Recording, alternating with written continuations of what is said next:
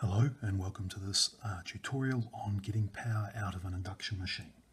So we're going to go through a basic induction machine and look at how much power we can get out of it, and when we start loading the machine, how that affects the output power in terms of how the speed changes and everything like that.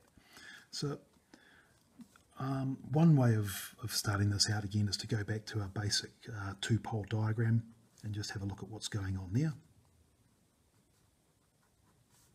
So here's our 6 poles with their windings around them,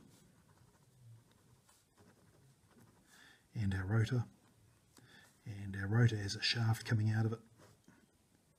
It's on some bearings, and the output power from that machine is rotational speed times torque. And as we've discussed previously, the input power is 3 times the voltage times current times the cosine of the angle, the power factor. So let's say, for example, that this machine here is giving us 15 kilowatts. That's what it's giving us in the current situation, and it's doing that at 2,950 RPM, and that is roughly 307 radians per second. And we'll say this machine, it's a 3-phase machine obviously, and it's 2-pole because that's what I've drawn it as, and it's connected to a 50 hertz supply. So what can we know about this machine in terms of power and how power is going to change? Well, remember we've got the curve between the speed of the machine and the torque for an induction machine, and it looks a little bit like this. At this point here is when the slip equals 0. This point here is when slip equals 1. Or in other words, the rotor is not turning because for whatever reason. And then we come up through here through this peak torque point, and then we come down to here. So here's our machine. We've kind of got most stuff we need to know about it. We can find out how things are going to change. Remember, the slip is a defining thing, so we need to find out what the slip is. We know the speed of the shaft, but we don't know the speed, the synchronous speed of this rotating field, but we can figure it out quite easily. Okay, and we know that that speed, that synchronous speed of the rotating magnetic field is 120 times the frequency of the supply over the poles of the machine.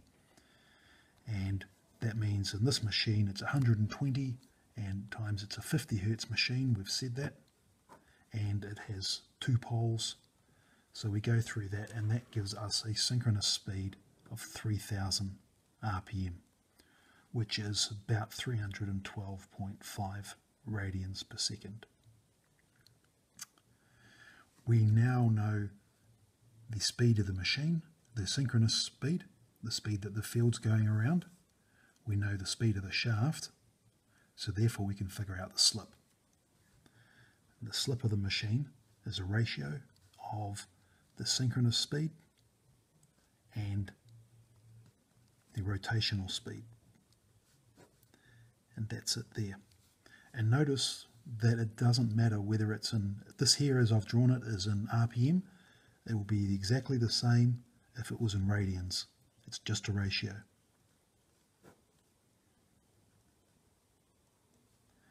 So using these numbers we have here, synchronous speed of 3,000 minus our rotational speed of 2,950 over 3,000 gives us a slip of 1.67%. And you'd get the exact same answer if we went through and did the radians. 312 minus 307 over 312. You get the same number. Or close enough to it, allowing for rounding errors. So we now have the slip of the machine. We know how much power output it's doing. We know the rotational speed. We probably want to calculate the torque now. So the torque, we rearrange this equation here. The torque is the power over the speed, which is 15 kilowatts over the speed of 307, and that gives us 48.6 Newton meters of torque. The question now becomes, let's say we load the machine. We load it, we get it to do more work such that torque doubles. So we'll say down there, what happens if torque doubles?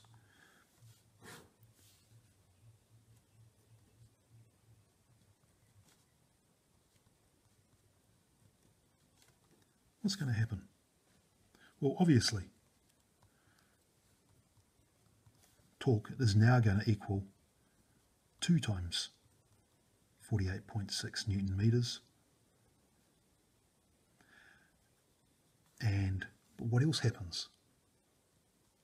We can see here that if we're operating down here, which we are, because we know we've got a slip of 1.67%, so we're down here somewhere. If this is 0 and this is 1, 0.0167 is somewhere, say here for example. Let's say it's there. And so that's our current torque up here of 48 Newton meters.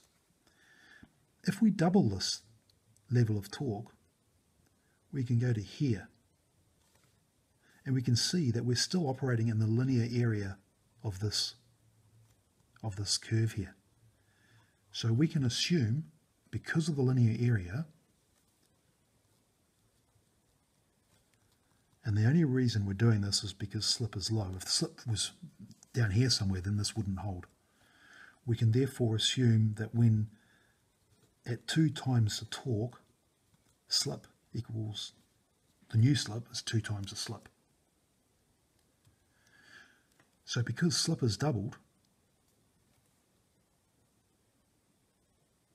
and our supply hasn't changed, it's still 50 Hertz, which has got this rotating field at 3000 RPM. That's changed. That hasn't changed, which means this is going to have to change. So we now need to find out the new speed of our shaft. And that's fairly straightforward. We can just rearrange that equation. The new speed of the shaft is 1 minus the new slip times the frequency of the supply, which is 1 minus 2 times 0.067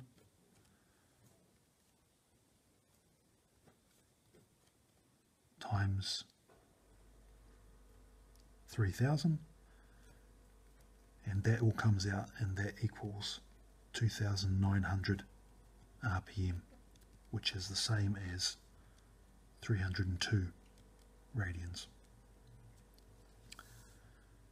So our torque has gone up, it's doubled, 48 times 2, 96 plus 0.3, 96, 97.2 Newton meters. Our torque has doubled, but our speed has fallen by 50 RPM. So whilst we've doubled the torque, we have not doubled the output power because the speed has dropped. We've doubled that. This has gone up significantly by a factor of 2. This is going to go down, so that won't double. So we find out what our new output power is. Power out is rotational speed times torque, 302 times 97.2 gives us a new output power of 29.5 kilowatts. It hasn't doubled, almost doubled, but it hasn't because of the drop in speed. So that was a simple go through on output power from an induction machine. Thank you for watching. I look forward to seeing you again.